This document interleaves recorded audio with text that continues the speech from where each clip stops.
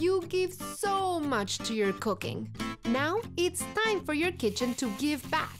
The best part of it is the smell. Today, I'm making 3 recipes that can be used in a variety of ways. You can do a gazillion million things with it. You can make a lot and keep them in the fridge for when you need them. And because each one is fantastic in a sandwich, I'm using a tangy chipotle goat cheese spread for a BLT. Savory cecina is piled onto crisp ciabatta bread. Pickled poblano rajas sparkle in a tuna melt. This one's a winner. Another one.